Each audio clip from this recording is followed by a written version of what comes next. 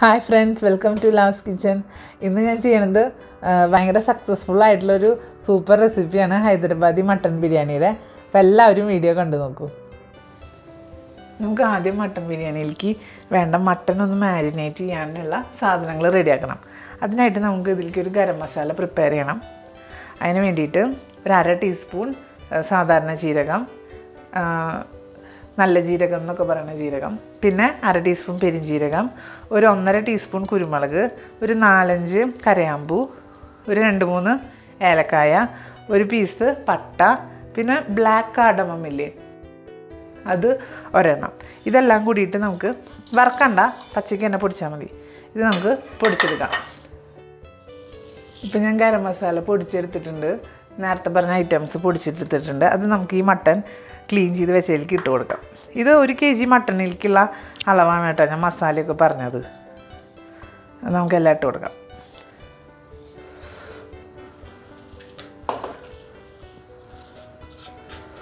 ഒന്നും വേസ്റ്റ് ചെയ്യേണ്ട, മുടിയിലൊക്കെ ഉണ്ടാവും, അതൊക്കെ ഇട്ട് കൊടുക്കാം നമുക്ക്.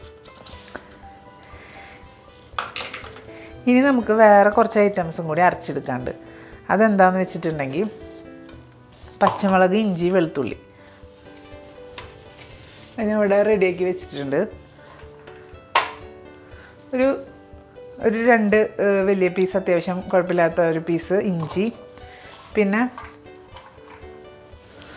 പച്ചമുളക് ഒന്ന് പൊട്ടിച്ചിട്ട് കൊടുത്തോ.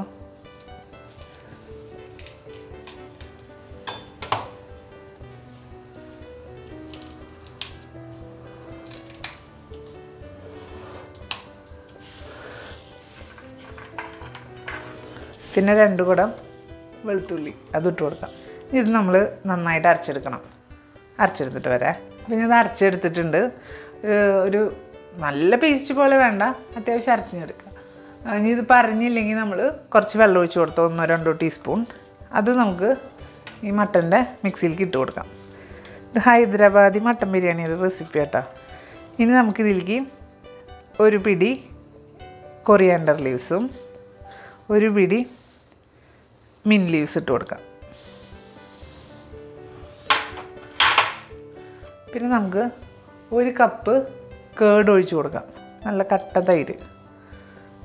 ഇനി ഇട്ട് കൊടുക്കേണ്ടത് ഒരു 1/2 ടീസ്പൂൺ മഞ്ഞൾപ്പൊടി, പിന്നെ ഒരു 2 ടീസ്പൂൺ കാശ്മീരി ചില്ലി പൗഡർ, പിന്നെ ആവശ്യത്തിനുള്ള ഉപ്പ്.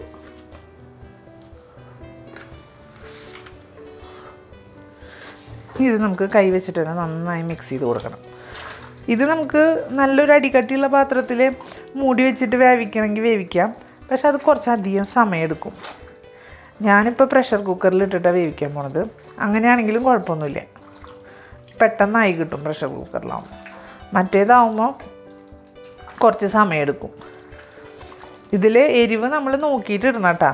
എന്ന് വെച്ചാൽ നമ്മൾ 1.5 ടീസ്പൂൺ ആ മസാലയിൽ കുരുമുളക് ചേർക്കുന്നുണ്ട്, പിന്നെ ഒരു 4-5 പച്ചമുളക് ചേർക്കുന്നുണ്ട്, പിന്നെ കാശ്മീരി ചില്ലി പൗഡറാണ് ചേർക്കുന്നത്. അപ്പോൾ എല്ലാം കൂടിയിട്ട് നമ്മളൊന്ന് ആലോചിക്കണം എരിവിൻ്റെ കാര്യം. പിന്നെ മല്ലിപ്പൊടി അങ്ങനത്തെ വേറെ സാധനങ്ങളും ഇല്ല. പൊടികളായിട്ട് ആകെ കൂടി മഞ്ഞൾപ്പൊടിയും മുളക് പൊടിയും പിന്നെ ഗരം മസാലപ്പൊടി, ഈ 3 ഐറ്റംസാണുള്ളത്. നമുക്കിത് നന്നായി മിക്സ് ചെയ്ത് കൊടുക്കണം. ഇനി നമുക്കിത് ഒരു പ്രഷർ കുക്കറിലേക്ക് മാറ്റിയിട്ട് വേവിച്ചെടുക്കാം. ഇനി ഞാൻ മാരിനേറ്റ് ചെയ്ത് വെച്ചിട്ടുള്ള മട്ടൺ പ്രഷർ കുക്കറിൽ മാറ്റാൻ പോവാണ്.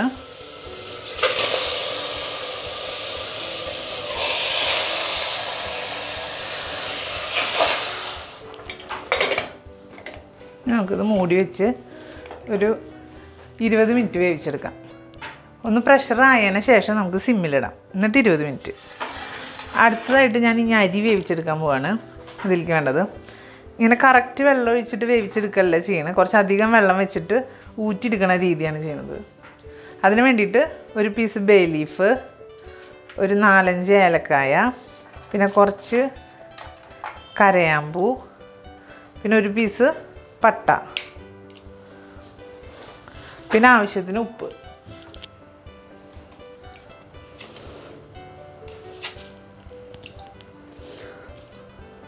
ഇത് ചെറിയ സ്പൂണാട്ടോ, അതാണ് ഞാൻ കുറേ ഇടണം. നിങ്ങൾക്ക് തോന്നണ്ടെങ്കിൽ ഞാൻ കുറേ എന്തോരം ഉപ്പ് ഇടണമെന്ന്. നമുക്കൊരു ടീസ്പൂൺ സൺഫ്ലവർ ഓയിലോ ഏതെങ്കിലും ഓയിൽ, വെളിച്ചെണ്ണ വേണ്ട, അല്ലാണ്ടുള്ള ഏതെങ്കിലും ഓയിൽ ഒഴിച്ച് കൊടുക്കുക. ഇനി ഇത് തിളച്ച് വരുമ്പോൾ നമ്മൾ സോക്ക് ചെയ്ത് വെച്ചിട്ടുള്ള അരി, അതായത് ഒരു 10-25 മിനിറ്റ് സോക്ക് ചെയ്ത് വെച്ചിട്ടുള്ള അരി ഇട്ട് കൊടുക്കണം. അരമണിക്കൂർ വരെ സോക്ക് ചെയ്യാം, അതിലും കൂടുതലാവരുത്.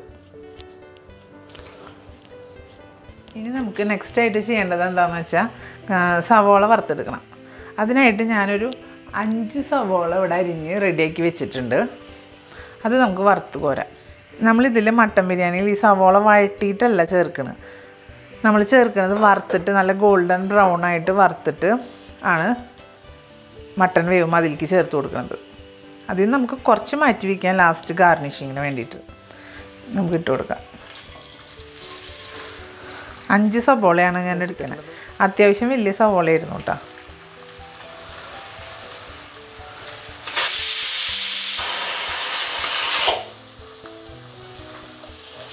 ഇത് നമുക്കിനി വറുത്ത് പോകാം. ഈ ബിരിയാണി വയ്ക്കാൻ കുറച്ച് സമയം എടുക്കുമെന്ന് വെച്ചാലും ഇത് ഉണ്ടാക്കി കഴിഞ്ഞിട്ട് അതിൻ്റെ എൻഡ് റിസൾട്ട് ഉണ്ടല്ലോ, സൂപ്പറാണ്. നിങ്ങളെല്ലാവരും ഒരു വട്ടം നിങ്ങൾ ചെയ്ത് നോക്കണം.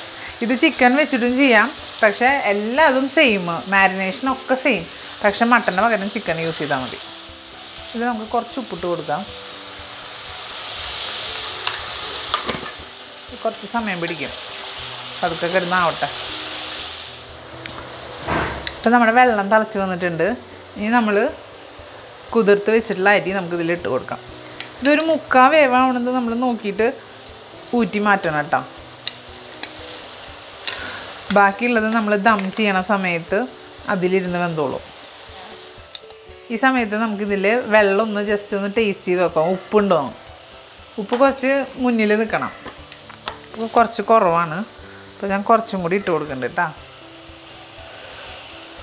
ഇത് അടച്ചൊന്നും വെക്കണ്ട, തുറന്ന് വെച്ചിട്ട് തിളപ്പിച്ച് ഒരു 3/4 വേവാകുമ്പോൾ നമുക്കിത് ഊറ്റിയെടുക്കാം. ഇപ്പം നമ്മുടെ അരി ഏകദേശം ഒരു 3/4 വേവായിട്ടുണ്ട്. ഇനി നമുക്കിത് മാറ്റിയിട്ട് ഊറ്റി വയ്ക്കാം. നമ്മൾ ഈ അരി വെച്ചിട്ട് എങ്ങനെയെങ്കിലുമൊക്കെ പോയിട്ട് വരുമ്പോൾ ചിലപ്പോൾ അരിയുടെ വേവ് കൂടിട്ട്, അപ്പോൾ നമ്മൾ വിചാരിച്ച ഒരു ലെവലിൽ എടുക്കാൻ പറ്റില്ല. നമുക്ക് ഇതിൻ്റെ അടുത്ത് തന്നെ ശ്രദ്ധിച്ച് നിന്നിട്ട് നമ്മൾ ചെയ്യണം. അപ്പം ഞാൻ അത് ഓഫാക്കിയിട്ട് ഊറ്റിയെടുക്കട്ടെ കേട്ടോ. സവോള കുറച്ച് ഈശ വാടി വരുന്നുണ്ട്. ഇത് കുറച്ച് സമയം എടുക്കും. ഇതിൽ ഏറ്റവും കൂടുതൽ സമയം എടുക്കണ പണി സവോള വാട്ടല്ല. നല്ലൊരു ഗോൾഡൻ ബ്രൗൺ ആവണ വരെ തന്നെ വഴറ്റിയെടുക്കണം. അതിലാണ് ഇതിൻ്റെ ടേസ്റ്റ് ഇരിക്കുന്നത്. നമ്മൾ പിന്നെ വേറൊരു കാര്യം കൂടി ചെയ്ത് വെക്കണം. അതെന്താണെന്ന് വെച്ചാൽ ഒരു ചെറിയൊരു ഗ്ലാസ് പാല്, കുഞ്ഞൊരു ഗ്ലാസ് പാല്, അതിൻ്റെ ഉള്ളിലേക്ക് നമ്മൾ കുറച്ച് കുങ്കുമപ്പൂവ് ഇട്ട് വയ്ക്കാം. ഇത് ലാസ്റ്റ് നമുക്ക് ഇതിലൊഴിക്കണം. നന്നായി മിക്സ് ചെയ്ത് വയ്ക്കുക. അപ്പോൾ ഇതൊരു യെല്ലോ കളറാവും കേട്ടോ. കുറച്ച് കഴിയുമ്പോൾ ചെറുതായിട്ട് വാമായിട്ടുള്ള മിൽക്കിലാണ് നമ്മൾ ഇതിട്ട് വയ്ക്കേണ്ടത്. അത് മാറ്റി വയ്ക്കാം. നമ്മളെ സവോള വഴണ്ട് വരുന്നുണ്ട്. കറക്റ്റായിട്ട് ആ കളറായിട്ടില്ല, നല്ല ബ്രൗൺ കളറാവട്ടെ. ഇപ്പോൾ ഉള്ളിയൊക്കെ വഴണ്ട് ഒരു ഗോൾഡൻ ബ്രൗൺ കളറായി വന്നു തുടങ്ങിയിട്ടുണ്ട്.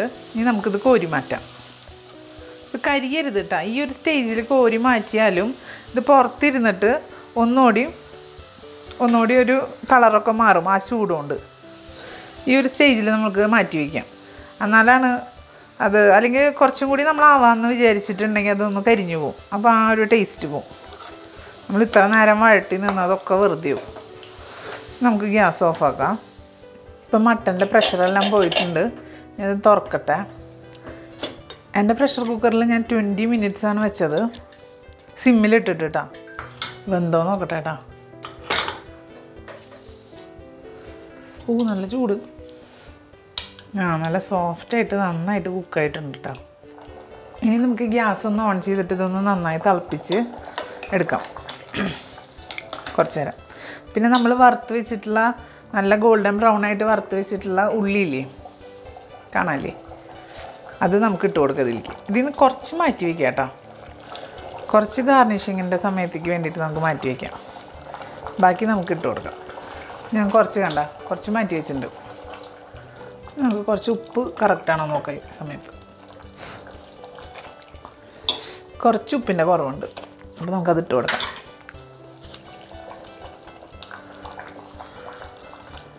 നമ്മളിപ്പോൾ 1 kg മട്ടൺ എടുക്കണമെന്ന് വെച്ചിട്ടുണ്ടെങ്കിൽ ഒരു 750 ഗ്രാം അരി എടുത്താൽ മതിയോ. കറക്റ്റ് 1 kg തന്നെ അരി എടുക്കുമ്പോൾ മസാല എന്തോ പോരായ്മയുള്ള പോലെ തോന്നും. ഒരു 750 ഗ്രാം അരി എടുത്താൽ കറക്റ്റായിരിക്കും. വെള്ളം അധികം വറ്റിക്കണ്ട കേട്ടോ. ഈ ഗ്രേവിയൊക്കെ നമുക്ക് ദം ചെയ്യുമ്പോൾ ആവശ്യമുള്ളതാണ്. നമുക്ക് കുറച്ച് നേരം സിമ്മിലിട്ട് വയ്ക്കാം. അപ്പോൾ ഇങ്ങനെ മുകളിലിങ്ങനെ എണ്ണ തെളിയും. അപ്പോൾ നമുക്കത് ഓഫാക്കിയിട്ട് ദമ്മിടാം. ഇപ്പോൾ എണ്ണയൊക്കെ നന്നായി തെളിഞ്ഞ് വന്നിട്ടുണ്ട്. ഇനി നമുക്കിത് ഓഫ് ചെയ്ത് നല്ലൊരു അടികട്ടിയുള്ള പാത്രം എടുത്തിട്ട് ദമ്മിടാം. ഞാൻ ഈ പാത്രത്തിലാണ് ദമ്മിടുന്നത്. അതിലേക്ക് നമുക്ക് ആദ്യമായിട്ട് കുറച്ച് നെയ്യ് ഒഴിച്ച് കൊടുക്കാം. ഒരു 2 ടേബിൾ സ്പൂൺ നെയ്യ് ഒഴിച്ചിട്ടുണ്ട്. ഇനി നമുക്ക് നമ്മൾ വേവിച്ച് മാറ്റി ഊറ്റി വെച്ചിട്ടുള്ള അരിയില്ലേ, ചോറ് ബിരിയാണി റൈസ്, അതിട്ട് കൊടുക്കാം. പകുതി ഭാഗം ഇട്ട് കൊടുക്കാം. നല്ല കറക്റ്റായിട്ട് വെന്ത് വന്നിട്ടുണ്ട് കേട്ടോ.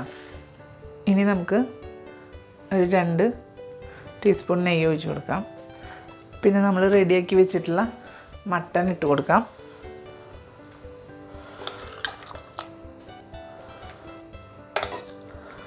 നല്ല സൂപ്പറായിട്ട് മട്ടൻ വെന്ത് വന്നിട്ടുണ്ട്. കുറേ ഗ്രേവി ഒഴിക്കുമ്പോൾ ടെൻഷനൊന്നും വേണ്ട. നമ്മുടെ അരി കുറച്ചും കൂടി കുക്കാവാനുണ്ട്. അപ്പോൾ ഈ ഗ്രേവിയൊക്കെ കറക്റ്റാവും നമ്മൾ ഒഴിക്കണത്. ഇനി നമുക്ക് ഇതിൻ്റെ മുകളിൽ കൂടെ ബാക്കിയുള്ള റൈസ് ഇട്ട് കൊടുക്കാം.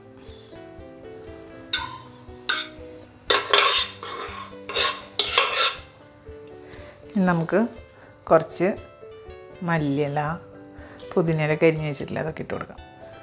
നമുക്കൊരു 2-2.5 സ്പൂൺ നെയ്യ്, അത് നമ്മുടെ ഇഷ്ടത്തിന് ഒഴിച്ച് കൊടുക്കാം കേട്ടോ. ഓവറാവണ്ട, മട്ടനിൽ അത്യാവശ്യം നെയ്യ് ഉണ്ടാവും. ഇനി നമുക്ക് നമ്മൾ വറുത്തിട്ട് മാറ്റി വെച്ചിട്ടുള്ള സവാളയില്ല, അതിട്ട് കൊടുക്കാം. ഇനി നമുക്ക് നമ്മൾ മാറ്റി വെച്ചിട്ടുള്ള പാലില്ലേ, സാഫ്രൺ ഇട്ടിട്ട്, ചെറിയ ചൂട് പാലിൽ സാഫ്രൺ ഇട്ട് മാറ്റി വെച്ചില്ലേ, അത് ഒഴിച്ച് കൊടുക്കാം. നല്ല സൂപ്പർ ലുക്കായിട്ടുണ്ട്. ലുക്ക് മാത്രമല്ല കേട്ടോ, നല്ല സൂപ്പർ ടേസ്റ്റാണ്. ഇനി നമുക്കിത് ഒന്നല്ലെങ്കിൽ നല്ല എയർ ടൈറ്റ് ആയിട്ടുള്ള വല്ല മൂടി ഉണ്ടെങ്കിൽ അതുകൊണ്ട് മൂടി വയ്ക്കാം. അല്ലെങ്കിൽ നമുക്ക് നമ്മൾ വെക്കുന്ന പാത്രത്തിൻ്റെ ഈ ചുറ്റുവശത്തും ഗോതമ്പ് മാവോ മൈദമാവോ എന്തെങ്കിലും ഇങ്ങനെ ചപ്പാത്തിക്ക് കുഴക്കണ പോലെ കുഴച്ചിട്ട് അത് വെച്ചിട്ട് മൂടാം. ഇപ്പം എൻ്റെ മൂടി അത്യാവശ്യം നല്ല എയർ ടൈറ്റ് ആയിട്ടുള്ള മൂടിയാണ്.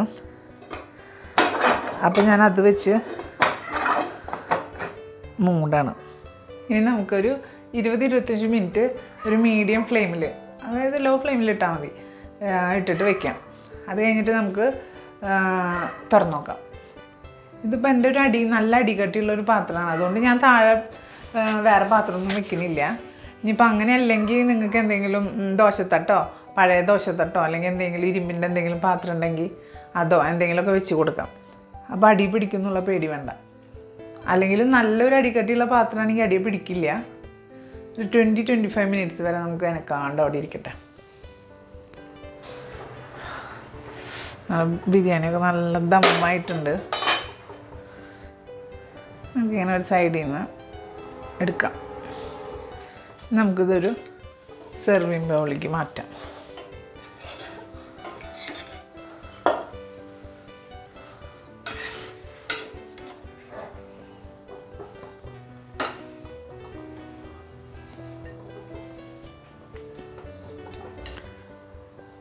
ഇപ്പം നമ്മുടെ ഹൈദരാബാദി മട്ടൻ ബിരിയാണി റെഡിയായി. ഞാനൊരു 25 മിനിറ്റ്സാണ് ദമ്മിലിട്ടത്. അരിയൊക്കെ നല്ല ഒന്നും തൊടാണ്ട് നല്ല പെർഫെക്റ്റായിട്ട് കുക്കായി വന്നിട്ടുണ്ട്. ഇനി നമുക്കിത് സെർവ് ചെയ്യാം. നിങ്ങൾക്ക് ഇതിൻ്റെ ടെക്സ്ചറൊക്കെ നന്നായിട്ട് കാണാൻ പറ്റുന്നുണ്ടാവും. ഒരു വറ്റുമോടെ തൊടാണ്ട് കിടക്കുന്നുണ്ട്.